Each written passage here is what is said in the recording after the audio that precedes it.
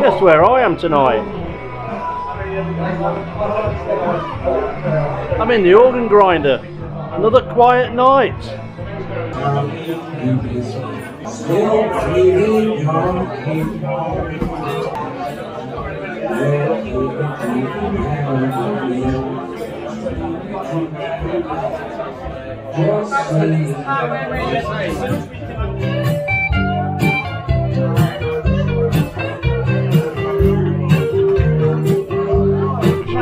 Matt, you're the landlord of the Organ Grinder, and you have quite a bit happening here, don't you? Apart from people coming in to buy drinks.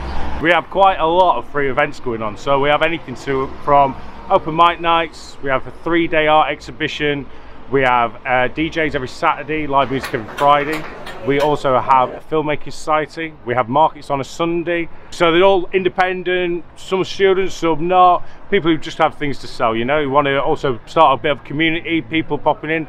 We have lots of people that have had stalls here before that are coming in to support others, to buy things, to see things that they've seen online, and basically just get involved. And it's a television-free pub, isn't it? It is a television-free pub, yeah. I mean, I'd say it was. Into sport, and I know a lot of people are. So if we have... It's nice to get into a pub where you're not dominated by, you know, plasma screens or whatever they are nowadays. Yeah, exactly that. Well, we have a function room upstairs, so I always try and keep it as you can come enjoy the pub and get involved with the events, or you can come and join the pub and be completely separate. So anything on BBC or ITV, like the World Cup or anything, will show upstairs in the room. But it's usually quite a chilled, calm event kind of thing. Places in town that do more of a raucous kind of event, and we just take the other side of that and do something a little bit calmer. But it's completely away from the bar, so you can also come in here and sit and have a pint while it's happening. I love your sort of 70s night and your punk night. With the Stiff Kittens, yeah, absolutely. Yeah, so I really enjoy that. We have quite a bit of a community. Sonia, I think it is. Sonia it is, Sonia from Stiff Kittens, yeah. We have quite a big community of DJs here. They've all often played with each other on different nights as well, or played with each other in different kind of venues all over the city. We also have Russell Fenby, we have DJ Dan Bolton, we have Sonia, as you've said, we have Sue, we have Daddy Bones.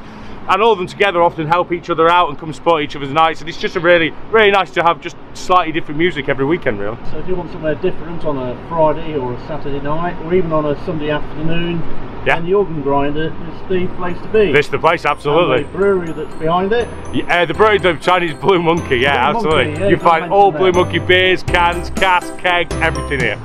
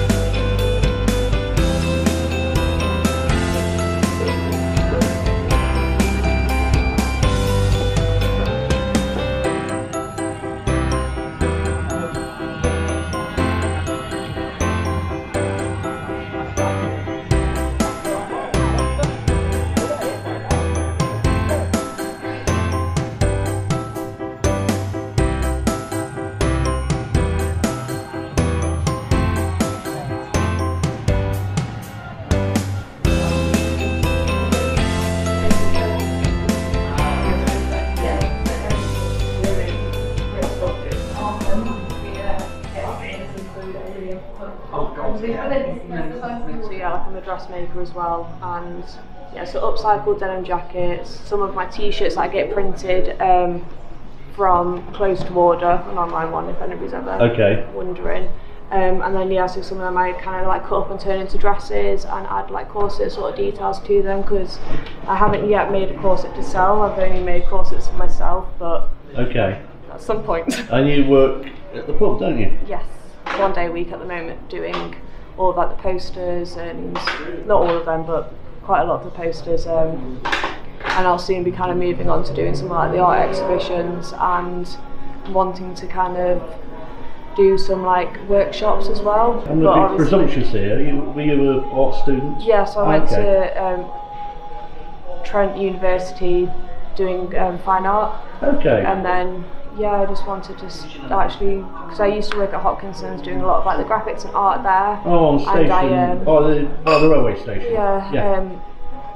So I kind of just like wanted like a job within the art. So then I kind of set up this, but then looking at going into different markets, it's very expensive. So that's why I wanted to set up one in the pub, and then it's like a pay what you can, pay what you feel sort of thing. So if you're unable, then you can have the space for free, but it kind of goes towards my so much organising. You've got a variety of things here. Yeah, I try to get a few new faces each month, but then we have some familiar faces keep coming back. So how long's it been going then? This will be what's the name of it here at the Organ Grinder in Nottingham? Just Dead Squish Market. Okay. Which is my business name. Yes, this will be the 4th month that we've done it, so only going for like 4 months. But I've been doing art since I was a little kid, and then God knows how long ago I started actually selling. And at the moment, it's usually on the third Sunday of the month. Upstairs. Upstairs, Organ Grinder in Canning Circus. Can you talk me through what we've got here? Yeah, so when I was actually at university, I made my own films. Like I made my own sculptures and sculptured costumes, and then made films, edited the films, made my own music for the films, and then basically did it as like big installations. So that's how you got like some of these like photo collages of some of my other costumes and some like microscopic backgrounds, because I'm really like interested in like death, decay and worms in particular. Then like when I was like, I kind of want to try and sell some of my stuff, I kind of went into some digital illustration, because that's what I had to do at my old job, and I kind of like realised like, I quite like it, I can like kind of do it and be productive, and then on the side I am making like my films and like sculptures and stuff still. So it's a bit bare at the moment with like some of the earrings, but like I kind of like make some of my own earrings to kind of get a little bit of sculptural stuff into my work. And I would say I'm prefer the practical side of things instead of, so I like to do anything like make earrings, getting really into like lino printing at the moment, do a lot of sewing, so I go to like the textile workshop in Sherwood. And is that near the old bus station? Is that the one on? It's the Weatherspoons. It used to be there. Okay. It's now where we're based is Hardly storage centre. So we've got like 2 big. I know what you mean. Yeah, two bigger sewing rooms in there. Yeah. So getting back into like, because I'm a self-taught sewer, but now like I can kind of learn properly and start making my own clothes and stuff. So Thorn, what's your website? Desquish.co.uk, and that's the same for my Instagram and stuff as well, at Desquish. Fantastic. Thank you. Great. Maz, Snowflake Magazine. Yes, what's that all about? So what we tend to do is we have a lot of very small creators here, all LGBTQIA+, who trying to get a little bit of a leg up in the industry, trying to make their art, trying to get their poetry and their name sort of a bit more recognized. So essentially we give them a platform to do that. And we do it 4 every year, so it's a quarterly magazine, and we tend to have a theme for each one, and people can just kind of go to our website, have a look at our prompts, have a conversation with us about like what they want to do, and then they send it in. Is that a subscription then? To get the magazine, or we are setting up a subscription currently, but we just you can just buy them individually. But so people just send in amazing amounts of creative content, and me and my team all put them all together, have a look through, choose our favourites, and yeah, publish them in these magazines. Magazine? Is there advertising? So there isn't any advertising. We currently just run based off the sales of the magazines, Okay. and we, at the minute, mostly non-profit because we just put all of the funds from the magazine into reprinting. So it's very, very much a break even. Yes, doing but for the exactly. sort of love Yeah, of it. yeah, exactly. Yeah, okay. The eventual goal is to be paying sort of ourselves and the team, but also be paying everybody that appears in the magazine. We're hoping to kind of take these sort of hobbyist artists, these hobbyist poets, these people who don't really make any money from it, and give them a platform and an ability to suddenly make money from it, and sort of, you know, really get out there and make a name for themselves. It's nice to see something tangible. Yeah, that's the thing. I mean, I yeah. ran a magazine, probably 15, 16 years ago. Oh yeah. And to get that initial traction, you know, eventually I've got the NHS, BT, you know, a lot of big companies advertising with me. Wow. Then That's I've amazing. sold that on for the database. Yeah, cool. But to get that going, It's costs a lot of money. I got very lucky in the fact that I have an absolutely phenomenal team. Some of the people on my team, Matt and Teo, they've been taking over the Instagram and doing really good on there. We had Im, who was just here briefly, was amazing, sort of getting us known on Twitter a little bit, and all of us just kind of pitch in, do what we can. We're all volunteers, all doing. You mentioned Instagram. What do you think is the best or the most positive social media platform that you've had sort of the best feedback on? I think it depends what if kind you could of only pick one of them. Oh, if I had to pick one. Oof, there you go. Instagram probably, purely just because the art and the sort of platform of Instagram just kind of allows and helps artists to get more recognised. So you get more sort of artistic people there's on a lot Instagram, more sort would of you visual. say? It's a lot more of a visual social media for sure. Okay. But on Twitter, we sort of mainly get a lot of writers on Twitter. It tends to be a little bit better for writers to get out there on Twitter. It tends to be more popular for those. Your latest issue, what's the... So on our website, snowflakeculture.com. That's on the screen right now. It's on the screen right now. We're currently advertising for the labels issue, which is all about identity, all about facets of identity, what makes us us, as well as kind of these strange, interesting little things that we grab and make part of our personalities, that sort of we find out in the wild and just kind of go, yeah, I like that and I want that to become part of my identity. So all of the prompts on the website all do talk about these various different things that sort of make us, that form our identities. Maz, have you got an artistic background then? I do actually, yeah. So I did English combined at university, so I sort of have quite an English background. But even then, I sort of took over a magazine at university, and then fresh out of university, I took over another magazine, and then this is the first one where I started completely from scratch, and it kind of combines a lot of my passions like art and writing, but also just sort of being queer and sort of LGBTQA community. Finally, how long has it been going? It's about a year and a half now. We're on, so we do 4 every year. We're currently in production on our 3rd one for the 2nd year, so just over a year and a half. It's been a wild journey, and I get to meet a lot of really cool people like yourself, and just kind of just have a lot of fun with it. Really, yeah. The sort of the talented people in our community is insane. I can hear some of the people that know me laughing at that comment. So you're based in Nottingham then? So me and my partner but our team is actually based all around the UK, and the submitters, the people that kind of send us work in, and the people that we sort of send magazines out to, that's all international. We actually get some people, they send in work from the States, from the US. We've had a couple of people send in stuff from India, a couple of people from Australia, like I believe, we have one from South Korea. It's like, is that a reciprocal thing with maybe similar things in the US? You've mentioned America. I'm not sure what you mean, sorry. Are there similar things over there where you sort of... Oh yes, there's a lot of sort of queer community and a lot of like creative literary community over in the States. A lot of the people that send in stuff are obviously from like kind of West Coast or East Coast, the sort of extremes of New York and LA and stuff.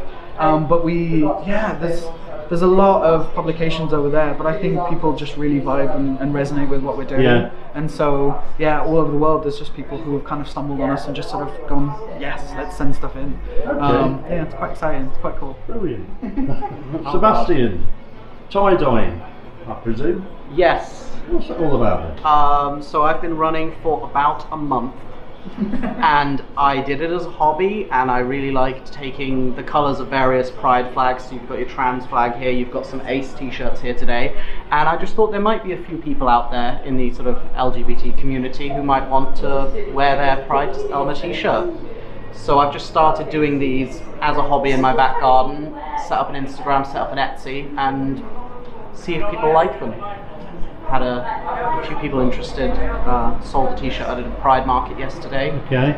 It's very early, this is very much testing the waters, but it's also just a lot of fun. I mean, the good thing with online shopping now is that you haven't got any sort of expenditure of premises and that sort of thing, No, have you? I couldn't do that. This is very much just a passion project. Brilliant.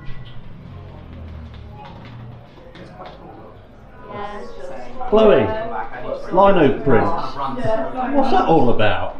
What is a lino print? What's a lino print? Well, you kind of gouge out pieces of plastic and then you ink them up and you print them. It's very easy. Okay. It's quite a easy, quite accessible way to print stuff. So you don't need a print press really. Is that where you actually put the ink, you roll the ink on the actual liner and then put the paper on top and roll it? Yeah. Am I getting that right? Okay. Yeah, that's how you do it. Okay. So it's nice and simple, and just like a few designs that I've done over the years. Sometimes I do designs for like events, like posters and stuff like that. The patches, I just kind of like, you know, upcycle my clothes with them and like cover like actual holes and stains and stuff. So it just started as something I liked. Started giving my friends some stuff. And have you got a background in? Yeah, I studied fine art. Okay. I did more kind of. Nottingham Trent. I did. Did more kind of like performance-y stuff, but I also really like painting and more like traditional medias as well. Right. So. I can't paint to save my life. I can It's put a skill. doodles on the wall with the help of the roller, but that's about it. Just as fun. Could somebody do it at home? Yeah, pretty much. You go to a craft store, you buy some kind of tools and a piece of lino, and you just go wild with it. And you know, you need a bit of ink and some paper. That's it. Can you use any ink, or is it? I usually use like oil-based ink because it just like gives a bit of a nicer look. I really like red and black ink, as you can tell. And did you do your t-shirt on using lino? No, I did that. Screen printing, or? I cut out the design from like a piece of like high quality card and then just painted over it, like really DIY. Cause didn't want to pay for like a screen printing thing. So is that done in reverse then? Or? Yeah. So you kind of had to work out the design in reverse and cut it out with a scalpel. Oh, right. Okay. Yeah. Okay, a scalpel. Yes. Keep away from you. Always have one on me. So I'm part of like a creative duo called State Funded Lesbian Disco Activity. Yes. And we want to bring more lesbian events to the East Midlands. So that's also something that I do, and I like designed this t-shirt and all that and stuff. And do you sell these online, or have you got an online presence? We've only just started. We do have an Instagram called State Funded Lesbian Disco. And we just want everyone who kind of like feels like they're part of that community, feels like you know, that doesn't necessarily mean just women, you know, non-binary people and stuff, but we just want to have a good time. And what's your website or Instagram for my your Instagram is c.willis __. Okay, Ethan, have you been here very often to this fair? This is one of my first markets I've done, but my boyfriend who created all this stuff, he goes to it quite often. So do you do this sort of full time then, or is it like me? a hobby? No. Like I say, I just finished a graphic design degree. Oh right, what was that, a Trent or? Yeah, as a Trent, yeah. Okay. And what are you hoping to do with that? I'm not sure really. That's kind of my next move, is figuring out where I'm going from here. Right. I've just been doing this on the sideline. I want to keep making stuff like this for sure. Okay. But yeah, going into design probably. Oh, what's that? Is that based on anybody then? Or is it just imagination? I think it's an original character. Yeah, I think there's inspiration from a few places, but I'm pretty sure this is an original character. Okay. What are they, badges? Yeah, little badges, little pronoun badges. Well, then are they? They're little cat hats. So Oh, when you put right, them on, they okay. should have little Yeah, like ears yeah. because of the shape of it. Yeah. They're really good. Jewellery. Toby can crank out those hats. Probably one in about an hour or two. Probably about 2 hours, I think, for a hat. So Ethan, do you have an online presence? Yeah. I have an Instagram under the name Skylar Romero Mandels. And my boyfriend has all his socials down there. He's got a store on Instagram and Etsy called Serial Experiment.